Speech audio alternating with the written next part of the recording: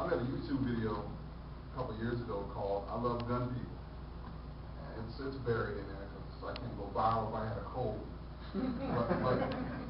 but the crux of it is, I learned on the range what's right about America.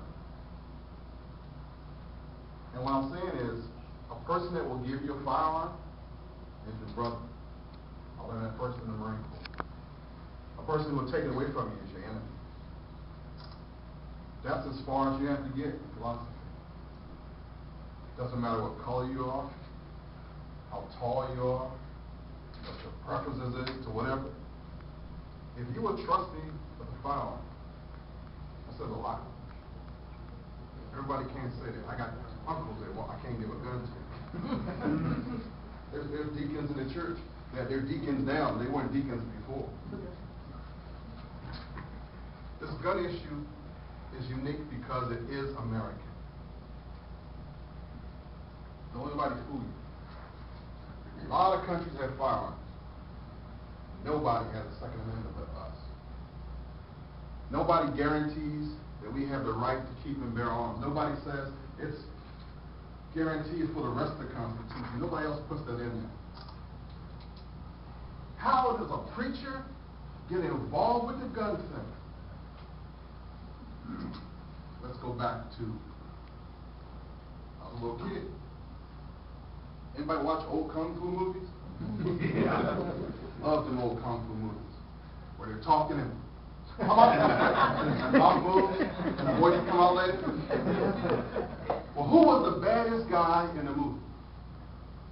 Usually some old guy, bent over, long white beard, master somebody. And nobody would mess with Master. They gave him all reverence. And Master was usually also a priest. So you have to have moral character to be entrusted with deadly arts like the martial arts. That old Asian culture of you don't entrust this knowledge of life and death with anybody, and the movies were made that way too. They always had this young kid who learned one move. You know how a white belt wants to fight everybody after they learn like 2 moves? They got 1 move. Down block, upper block, and they want to fight the 5th Dan black belt guy. But with the guy who is the master of the dojo, never fights. That's us. We're the ones who have the knowledge of firearms. We know what a 308 is. We know what a AR-15 really is, what a military-style assault weapon is. We know what that is. And we're the nicest folks you want to get to know. The bad part is, in this time of the life, we're the bad guy now. We're the demons.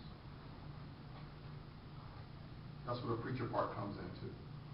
So as the priest, the shepherd, I make sure that I bring up the characters of those people who I know are good people. I remind people that as a shepherd, our job is to protect. Before I was actually called into this one church that I'm in, my ministry, I was a biker evangelist. I haven't preached at a range once. I would go outside. I'd love to have services at the beach. I'd rather be outside. I don't know about you guys, but I grew up on a farm. Between Maryland and a little place called the Blackwater Swamp Refuge at the bottom of Virginia in the corner next to North Carolina. My mother would send me out of D.C. every holiday to put me with my grandmother, who at the time, I didn't know she was poor. I didn't know how well off we were. Because we had love, we had family, we got the hen house, we got the ducks, we got the hog pen. I think she had a cow once, but he didn't make it. Sure was good. And I would keep going back and forth every year until I was 17.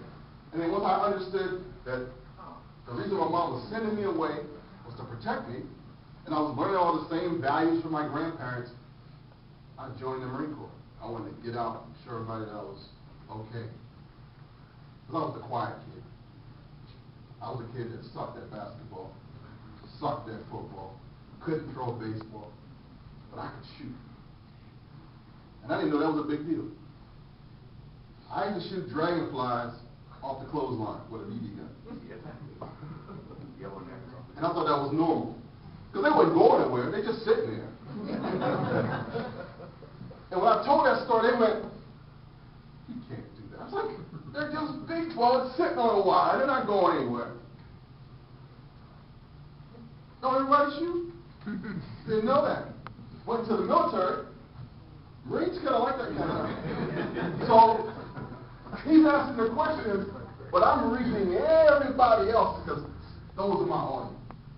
That's how you have to take the next time you stand before a camera, next time you stand before some crazy person who's got another agenda. They're not your enemy, really. They're just there. Sometimes you can say stuff, they won't even blink because they've been paid to do it. But it's the people in the back that don't know this is a game for some people. Passion. Let your passion come out. But be real about it. You can say, "I don't know." And here's some more good tips. If you get a radio person or a television person that sticks a camera in your face, you know how you can make them go away? Not say anything. Smile. and say something really positive about the Second Amendment that they didn't even ask you. If they want to use your face, they got to use the quote. Marion Barry, Mayor of Washington, D.C. Forever. Now he's just a councilman. I learned all my political stuff watching him on television. This dude smoked crack, was arrested with a lady of ill repute. He done some stuff in the district. But when they put the camera in his face, he would say, "Man, what are you doing?" He goes, "I'm just trying to run this city." That's all you would get out of him. He'd be busted. But the sound bite you'll get is, "I'm just trying to run this city." You going to use it or nothing? So 20 years later, when they show back, "This is Marion Barry, I'm just trying to run it," that's all you're going to get. That's how you beat the press. Don't let them catch you trying to figure out what Dr. John Lott said. There's a percentage on gunfacts.info. There's a whole bunch of stuff that people glaze over. Don't even fight. See what I'm actually doing? I'm telling you how to fight.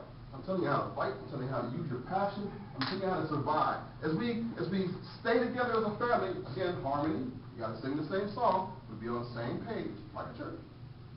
You got to evangelize the truth, but it's not always to the one person, it's to the many